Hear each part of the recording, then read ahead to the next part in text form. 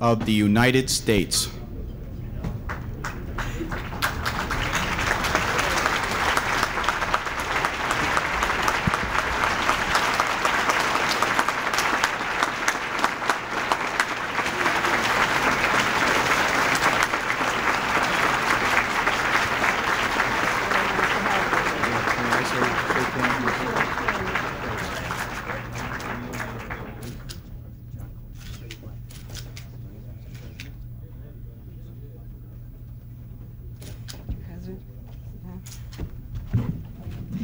Mr. President, it's a great honor to welcome you to the ASNE Annual Convention. Be told, in the greater scheme of things, you are, I hesitate to say this, more essential to that common pursuit than I am. And that's why freedom of the press is and must always be above politics, something all jurists and all legislators and all presidents agree on. As Jefferson said, and he was right, when the press is free and every man able to read, all is safe. Now, not all presidents have been that generous. I've told this story before, and if you've heard it, I hope you'll just bear with me. That's the nice thing about this job. You get to quote yourself shamelessly, and if you don't, Larry Speaks will.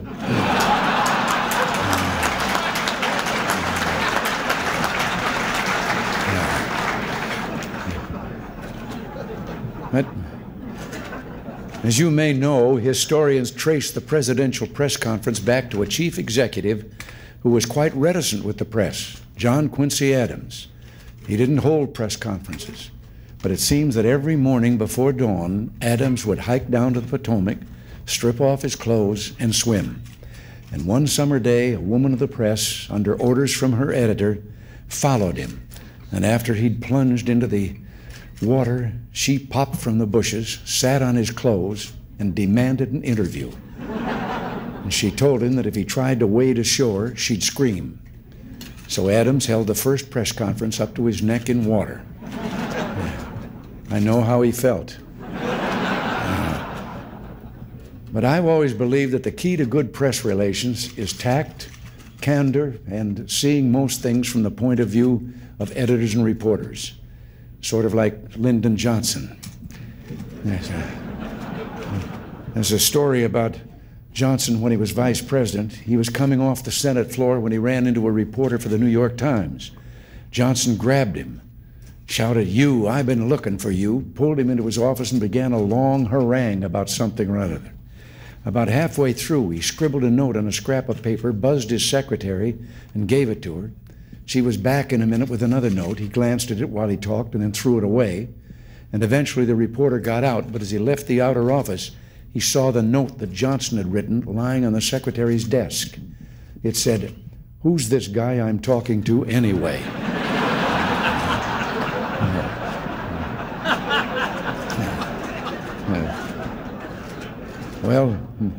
Well, I know who you are, and I'm not here to harangue. I'm going to keep my copy crisp and clean. Who, what, where, when, why, and how, with no extra words. And for my lead, something that's at the top of the page in any election year, and certainly this one, the economy. It's time to take a blue pencil to the nonsense that some who are applying for my job are circulating about our economy. We've heard about hundreds of thousands of lost jobs, the decline of the middle class, the deindustrialization of America, and this at a time when our nation is in the longest peacetime expansion on record, is creating hundreds of thousands of jobs each month, has a larger proportion of the workforce employed than ever before, has been seeing real personal and family income climb ever since our expansion began, and is exporting more than ever in our history. So it's time to cross out the false charges and put in a little perspective. Yes, there is something happening in America's economy. It's new, it's powerful, and on the whole, it's good, creating more and better jobs for our nation, making us vastly more productive and more competitive around the world. And there's no better place to see just what it is than in the newsrooms and press rooms of your papers. When I got out of the movie business and first tried for public office, Most of the newspapers that covered my race for governor ran on technology just one generation removed from Gutenberg. The technology of the first industrial revolution, linotypes and the rest. Today, less than a quarter century later, you are reporting, editing, and publishing the news about the current presidential campaign with a technology that is light years removed from anything that preceded it. Computer stations to write, light pencils to edit, laptop word processors that let reporters file finished copy in seconds over the phone, satellite hookups to shoot entire issues to remote printing plants. These incredible transformations have opened vast new horizons to you and your staffs. The result is that while in what you might call the manufacturing end of newspapers, for example, printing and running presses, employment is about the same today as in 1960. In the service end, reporters and editors in particular, employment has boomed. Newspapers now have almost half again as many people on the job as 27 years ago, and pay is better. Yes, here is the real story about what's happening to our economy. Newspapers were the first on the street with the speed of light technology of the computer age. What you did in the 60s and 70s, the rest of American industry has been doing in the 70s and 80s. And that doesn't mean that we're deindustrializing or becoming a hollow service economy or that our paychecks are shrinking. It does mean that we're becoming much more productive. And so we're spending more time, energy, and manpower on the thought that goes into our products. The story behind the story is that's just what we must do to grow and prosper and stay the world's leader. You know, all those fellows who talk about us becoming a nation that flips each other's hamburgers and takes in each other's laundry, they owe you, who represent what we're really becoming, a retraction. If the retraction ever comes, and I'm not holding my breath, it'll rank right up there with what must be history's greatest retraction. I'm told it appeared years ago in one of our newspapers. I won't say which one and talk about it getting a story wrong. It read, and I'm quoting now, "Instead of being arrested, as we stated yesterday, for kicking his wife down a flight of stairs and hurling a lighted kerosene lamp after her, the Reverend James P. Wellman died unmarried 4 years ago."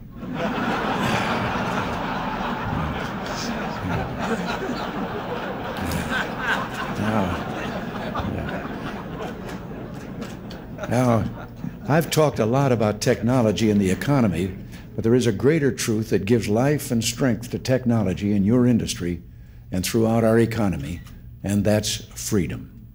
Here in Washington, about a half mile from the White House, stands a monument to one of the early fathers of modern medical technology, an 18th century physician. It's a gray stone statue of the man sitting in his chair in a pose of contemplation. Behind his head is a mosaic of brilliant colors, as if these colors depicted the quality of his thought. Technology, like literature, like journalism, flourishes in our land because we have the freedom to bring the brilliant mosaics in our minds to life.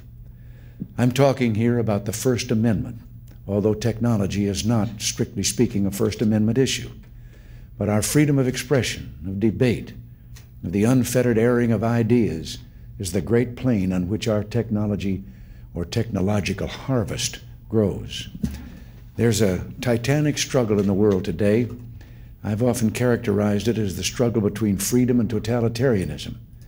But you could as easily call it the struggle between the pen and the sword, between the First Amendment of our Constitution and Article 6 of the Soviet Constitution.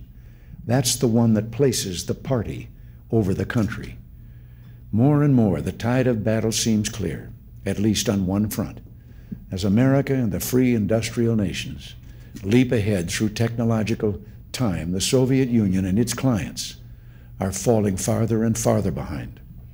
How can a blindfolded society keep its balance on the Earth's ever-shifting industrial base when the only way is to take the blindfold off and allow the people to see the world and its kaleidoscopic wonders? Soviet leaders talk about glasnost. We in the West have taken this to mean a new freedom of expression. a new flow of information and ideas, a response to the pressures of a changing world. And yet, though some sharp criticism appears in the Soviet press, we know other criticism is stifled. Some publicized prisoners of conscience are released, but others remain in camps and wards. Some people are allowed to demonstrate, but peaceful protests by Jewish women in Moscow and Leningrad, by Latvians in Riga, by Estonians in Tallinn, and by the Armenians are suppressed or forcibly put down. The Ukrainian Catholic Church remains underground. Teaching Hebrew to Jewish children remains a crime. This is why Nathan Sharansky, among others, warns that in his words, glasnost is not a form of freedom. It's just a new set of instructions on what is and isn't permitted. We don't minimize the importance of what's happening in the USSR, and we hope that the Soviet Union will indeed become a freer society. And this is why, as a matter of conscience, we must press the Soviets to do better and not allow them to beguile themselves and us with half measures. And no one is more important in keeping the truth, favorable and unfavorable, before our nation, the world, and the Soviets themselves than you. Millions in the Soviet bloc look to you to tell their stories. They know that if you do, their lives will become better, for the Soviet leaders have always had an acute ear for Western media, and that's true of Mr. Gorbachev as well. I guess what I'm saying is not all that different from what the founding editor of the Chicago Times, Wilbur Story, said more than a century ago. It is a newspaper's duty to print the news and raise hell. Now, do that half as well with the Soviet leaders as you do with me, and you can make glasnost mean something. Let me suggest some first steps you might join me in encouraging the Soviet leaders to take. Mr. Gorbachev and I addressed each other's people on television. This was helpful. But now we should move even further and see the Soviet Union open more fully to Western media. Western newspapers and journals, for example, should be freely available to Soviet citizens. Books, too. And here let me repeat a challenge I made recently. Mr. Gorbachev, open the Soviet Union to the works of a great man and historic author. Open the Soviet Union to the works of Solzhenitsyn. The struggle between the pen and the sword is worldwide, and despite the moral force of freedom and the disadvantages of totalitarianism, the final outcome is by no means certain, and wherever the battle is joined, you, willingly or unwillingly, are in the field. During the period leading up to the ceasefire negotiations in Nicaragua, the Sandinistas acknowledged that they were going forward with internal reforms because they wanted the aid vote in Congress to go their way. They were playing to you in the press and through you to the country and Congress. I don't often quote from Washington Post editorials. I won't say the Post is aggressive, but the first thing I hear each morning is the paper hitting the front door of the White House. Ben Bradley has it delivered by cruise missile. Yet after the Nicaraguan ceasefire agreement, the Post observed that the ceasefire accord has the superficial appearance of an agreement between equals, but with the war, the Sandinistas were hurting badly, while with the aid cut off, the Contras were collapsing. And the Post continued, it has been argued by the anti-Contra left that the Sandinistas could not reasonably be expected to democratize while facing a mortal threat. It follows that being no longer under the gun, they can reasonably be expected to honor their pledges to democratize. And the editors concluded, those Americans who have repeatedly urged others to give peace a chance now have an obligation to turn their attention and their passion to ensuring democracy a chance. Well, the Post is not alone in this view. Costa Rican President Arias has said that there can be no peace without democracy in Central America. Now, the question is, are we taking steps toward democracy in Nicaragua, or are the Sandinistas biding their time, waiting for the attention to wander, whereupon they will crush the disarmed opposition? I support democracy in Nicaragua. If the ceasefire brings democracy, I'm for it. If it does not, we will ask what will. To advance democracy has been my policy for 7 years. It hasn't changed. Last week, the opposition newspaper La Prensa had to stop publishing for several days because it was denied newsprint, in direct violation of the Central American Peace Agreement.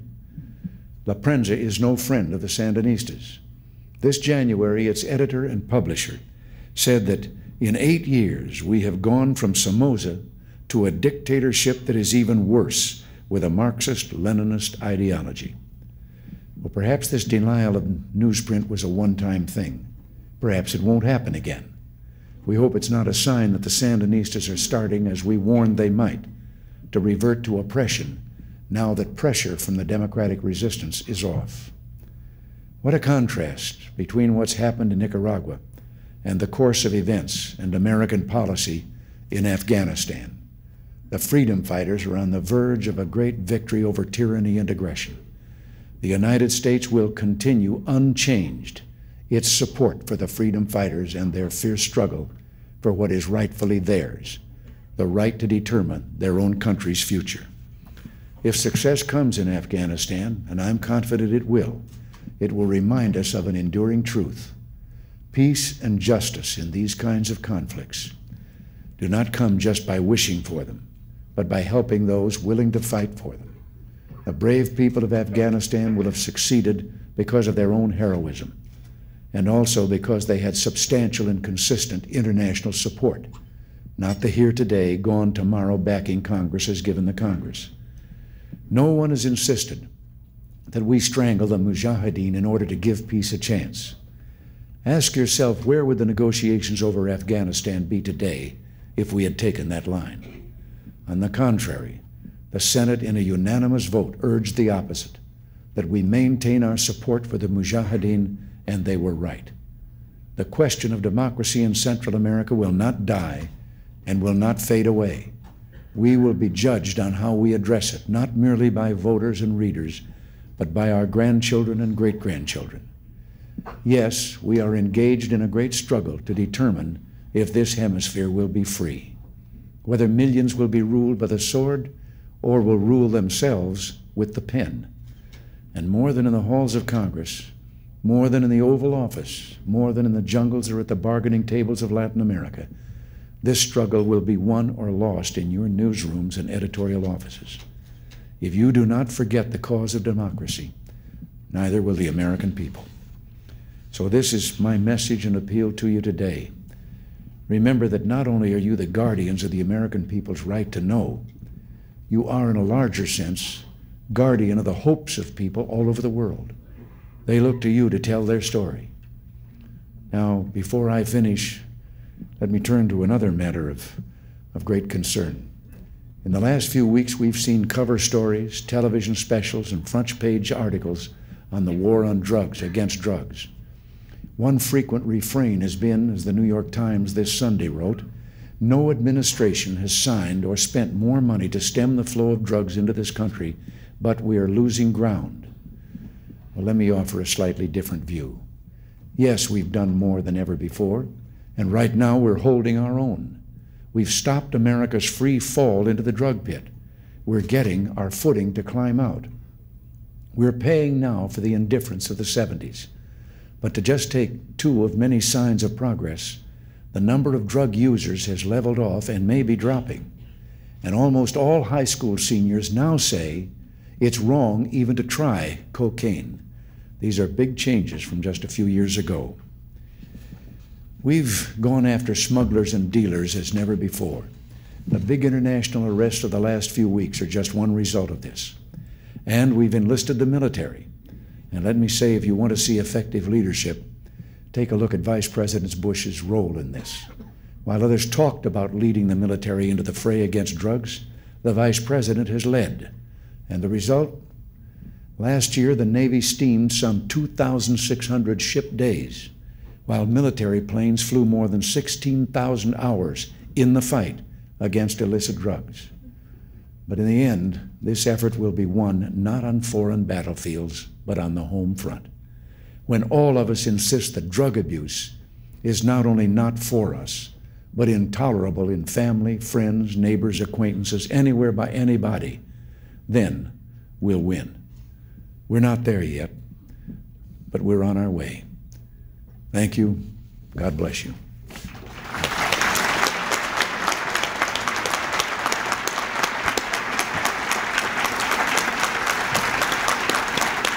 Confessed that he manufactured quotes for you. Would you tell us, please, did you approve of that process, and would you continue to allow that to happen in your White House?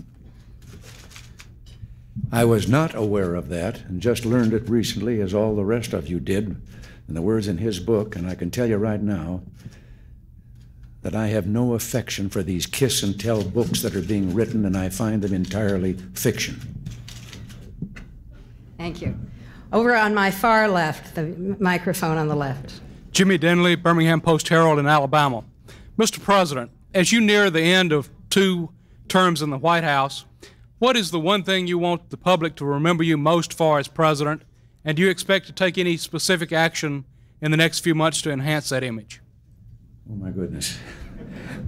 I never know how to answer that question because, frankly, I'm just going from the day-to-day battle here and haven't thought about how I'm going to be remembered. I'll be pleased if they remember me at all. I'm going to continue pushing as hard as I can for some of the things in these last months that are part of the economic reform and the things that we brought about, to see if they can't be planted permanently and not something that will just go away when someone else comes in. And among those are things like, well, for example, I'm getting pretty soon, they're sending me the first budget I've ever had since I've been here. The law tells me I have to submit a budget, and it always turned into a continuing resolution. And I think that we do need a constitutional change. We need an amendment that will ban, as Jefferson once asked right after the acceptance of the Constitution, that will ban the federal borrowing. And the second thing, to bring about an end to the deficits that I'm going, when I'm out of here, I'm going to campaign for as hard as I am while I'm in here. And that is the line item veto. I used it 943 times as a governor of California with a hostile other party legislature and was never overridden once. And in California, 2/3 of the people have to vote, or the legislature have to vote to pass the budget. And only 2/3 to overturn a veto. The same 2/3 that would vote to send those pork items up buried in the whole budget wouldn't vote to overturn my veto when they had to appear and stand up for them singly where the people could see them. So I think I'm just going to continue the battle till the last day and then head for the ranch. To my left in the center, please. Mr. President, Robert Morton, New York City Tribune. During the summit, you gave an interview to some columnists in which you said that you no longer believed the Soviet Union was intent upon world domination. If you had heard yourself say that 8 years ago, what would you have thought, and what led you to change your mind? Well, I didn't exactly say what has been quoted that I said there. I called attention to the fact in discussing this new leader. You know, I was here several years before one of them lived long enough for me to meet with him. And I called attention to the fact that maybe there were some differences with some of the things he was proposing, in that he was the first and only Russian leader to this day who had never, in appearing before the Communist Congress, pledged himself to carry on the Marxist idea of a one-world communist state. Now, I just called attention to that. As to whether it was an oversight or he didn't think it was necessary or not, I don't know. But I thought it was something that we should keep in the back of our minds when we were negotiating, instead of what we have faced over the years in previous Russian leaders. But I did not ask us to accept that. As a matter of fact, I only know one little phrase in Russian, and I've used it to where he's sick of it, and I love it, and that is doverye no proverye. Trust but verify. Again, to the microphone at the far left, please. Mr. President, I'm Tim Gallagher from the Albuquerque Tribune, Albuquerque, New Mexico. If I can go back to the Kiss and Tell book by Mr. Speaks for just a moment. He said in that book that you rarely read daily newspapers, that you read news summaries that are prepared for you. I wonder if you could tell this very interested audience how much time you spend reading daily newspapers each day. Well, I begin with the comics.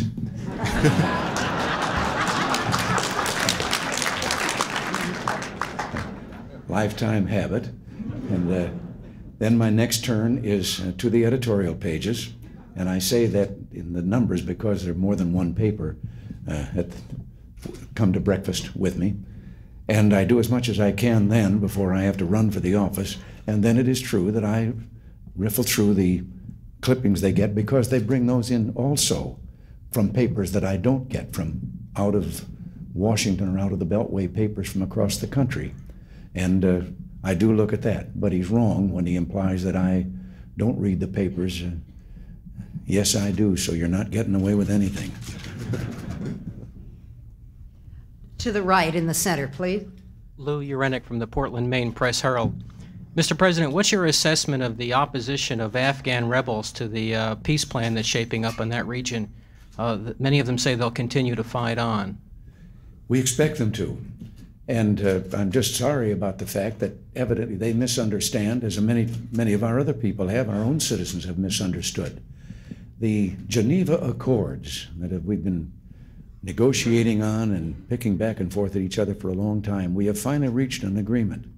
And there is nothing in that agreement that is going to prevent us from supplying the Mujahideen as long as they need it and as long as the Soviet Union continues to supply the Afghan forces in their puppet government that they're leaving behind. So there's no restriction on us. The Mujahideen are going to continue to have our help.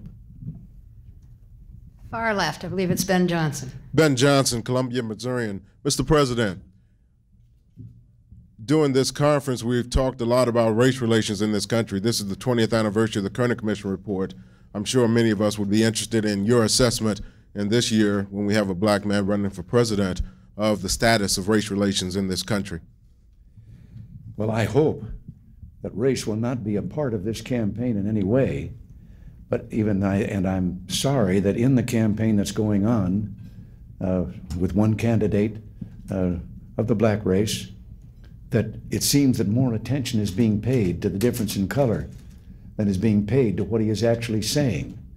And I have to believe that a great many of us would find ourselves in great disagreement with the policies that he is proposing and would perhaps be more vocal about them if it wasn't for concern that that be misinterpreted into some kind of a racial attack. Contrary to what some people say, the most frustrating thing that I have endured since I've been here in the image making that goes on is that I have been portrayed so often as in some way a racist and prejudiced with regard to racial matters. And it's hard for me to take because I grew up in a family in which that was considered the greatest sin, prejudice and discrimination. And all my life, back when I was a sports announcer in broadcasting Major League Baseball, I was one of the little handful across the country that continued to editorialize for the breaking of the ban and the allowing of blacks into organized baseball. And it's carried on through my life. And as I say, I regret that this has become a factor.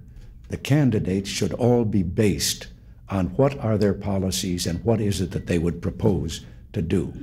And I will be very frank with you, I find a great disagreement with some of the things that are being proposed by Jesse Jackson, but I also find a great deal of disagreement with his fellow candidates in that party, which is why I'd suggest that everybody should vote Republican. Thank you, sir. On my far right, Herb Klein. Mr. President, leaning on your political unbiased opinions, I'd like to ask you to assess the 1988 race, where you see it going and how will it end? Oh, you caught me in a weak spot. when I was a sports announcer, I was superstitious about ever talking about who was going to win in the game or whether they would, and I wouldn't even mention that the pitcher was pitching a no-hit ball game because superstition has it that then you'll jinx him if you do. And to ask me to predict what's going to happen here, well, I think in the Republican Party, of course, it has now narrowed down to one candidate. But even so, there's a convention to be held. And on the other side, I don't know whether the candidates now campaigning, whether any one of them is going to wind up at the convention with the nomination, or whether there will be a brokered convention, or whether the Democratic Party will go afield seeking to draft someone who has not been campaigning in the primaries. And I just refuse to try and make a guess on this. Again, at the right microphone, Josette Shiner. Mr. President, one of the senior administration officials was quoted last week as saying that the Contra war is over and that the resistance forces have been effectively dismantled. Mr. President, do you agree with this? And also, several years ago, you said that your intention was to get the Sandinistas to cry uncle. Have they gotten you to cry uncle instead? No, and if I find that unnamed official, he may not be official. No, I don't believe it's over, and I believe that with all my heart and soul, that the pressure that is being imposed on Nicaraguan citizens that are being called the Contras, who have taken up arms to try and bring about the continuation of the revolution that had them in conflict with Somoza as a dictator and who was denying democratic rights.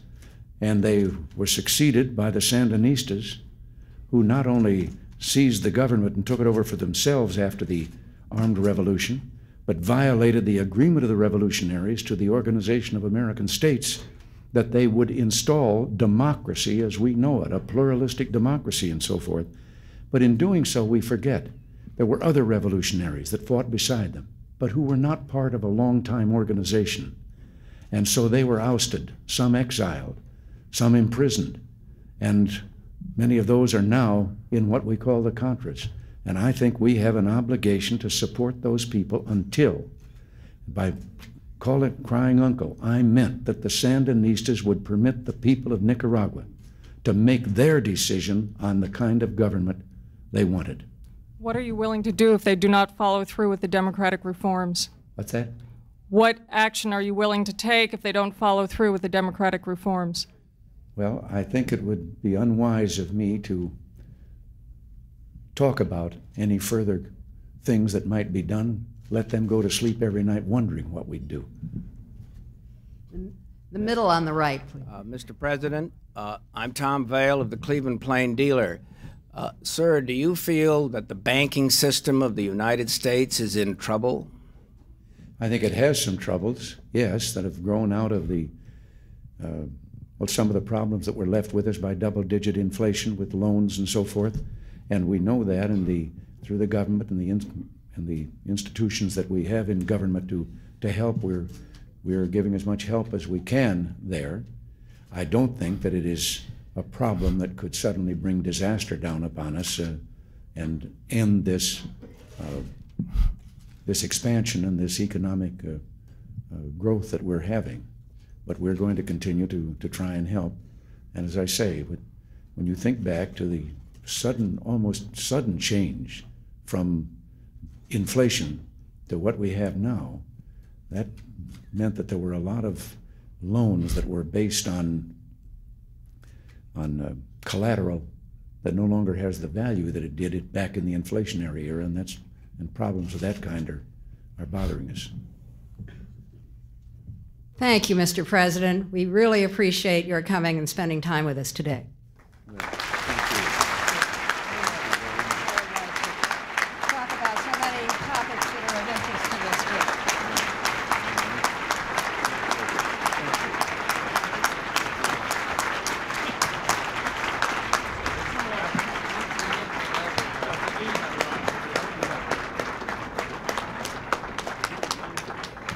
Would everyone please be seated and wait until the President has departed? I have a couple of announcements in the meantime.